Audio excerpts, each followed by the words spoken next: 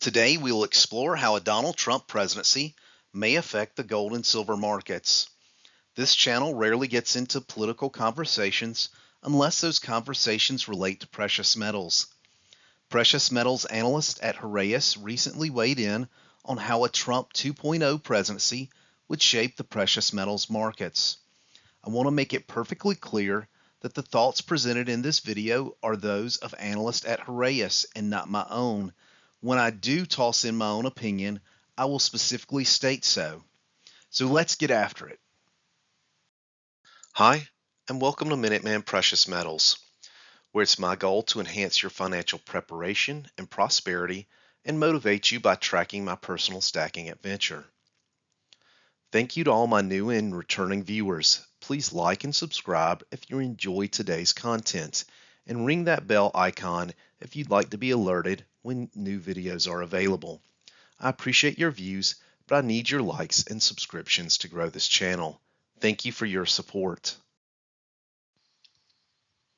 According to analysts at Heraeus, the prospect of a Trump victory in November could push investors around the world into gold, as both gold and silver prices stand to benefit from tariffs and trade disputes.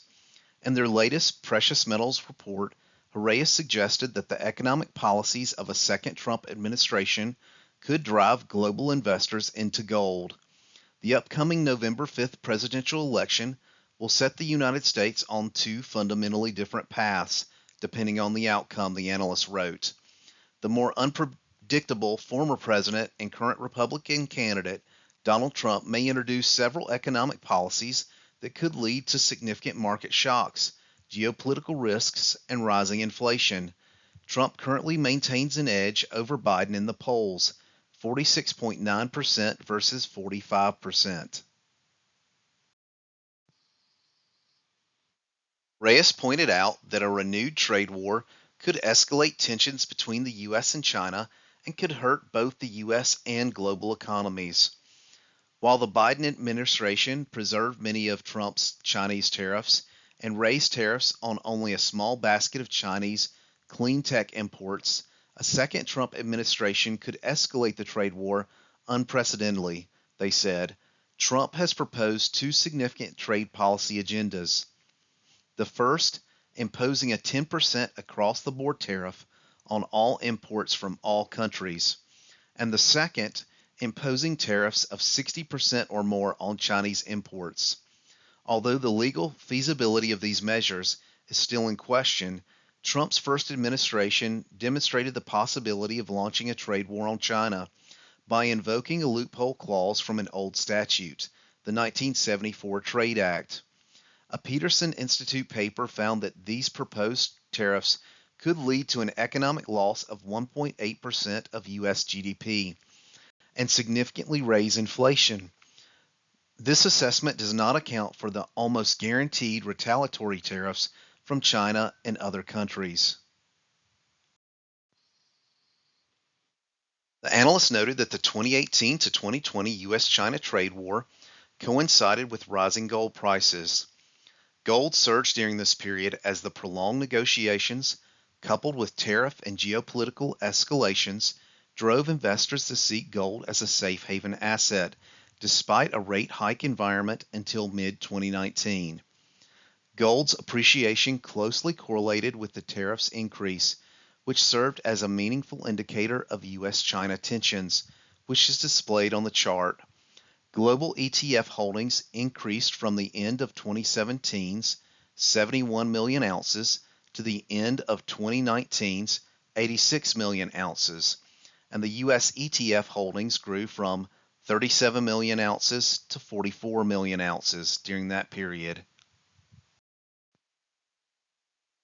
Heraeus worries that Trump could also undermine the independence of the Federal Reserve, as his first presidency saw public attacks on Fed Chair Jerome Powell's rate hikes. Unofficial proposals from the Trump campaign team include steps to undermine the Fed's independence and potentially remove Powell prematurely, they said. Trump could replace Powell after his term ends in 2026 with the dovish candidate. Additionally, Trump could appoint multiple governors to the Federal Open Market Committee, or FEMOC committee, which would favor looser monetary policies. A more dovish FEMOC would expedite rate cuts and loosen inflation control, weakening the dollar and increasing investor demand for gold. They pointed out any maneuvers extending executive authority over the Fed could shake market confidence in U.S. monetary policies, further boosting gold prices. Turning to silver, Heraeus believes the expansion of the U.S. solar manufacturing industry, combined with increasing barriers to trade, could serve to boost domestic silver demand.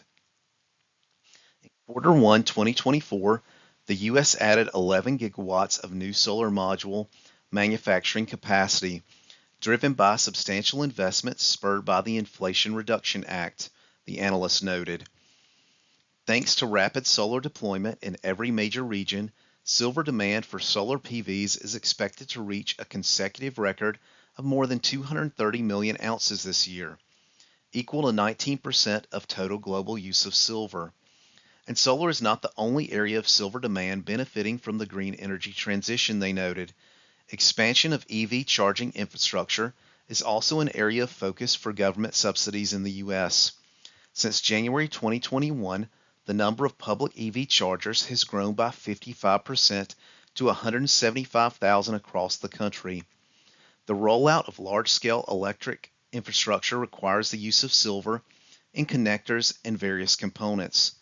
Moreover, the U.S. is expected to announce several tariffs aimed at curbing Chinese circumvention of practices such as evading tariffs by setting up PV manufacturing plants in Southeast Asia. These trade barriers could segment the market and put pressure on the U.S. government to expand domestic demand, creating a bullish outlook for silver's industrial uses. So what are my thoughts on Heraeus' most recent report? I personally feel that it's too early in the campaign to assume a victory by the former president. However, Trump presented a stronger position in the first debate and currently leads in the polls. If the former president does capture the White House, I do agree that the gold and silver markets would benefit from higher U.S. tariffs and international trade disputes. Gold and silver prices often rise with geopolitical risks. I feel that higher Chinese tariffs could possibly hurt the global economy and cause tit-for-tat diplomacy, but it could also increase U.S. domestic industry. While I feel that the current Fed has gotten their act together this year, presidents are completely within their power to steer the Fed through appointments at the end of the Fed chairman's term. I don't think market confidence in U.S. monetary policy would be affected by a new appointment. I don't feel that the Trump presidency would negatively impact solar or EV growth, as these are both opportunities for growth in America. Increases in solar power would decrease reliance on foreign energy.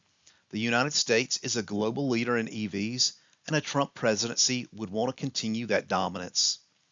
Lastly, I agree that a Trump presidency would grow domestic silver demand through increased industry. All in all, a Trump presidency should be good for both gold and silver prices based off the current data that we have. Let's call it there. Thank you for watching, and remember, time is your most valuable asset, and I appreciate you sharing yours with me. Minuteman 6 signing off.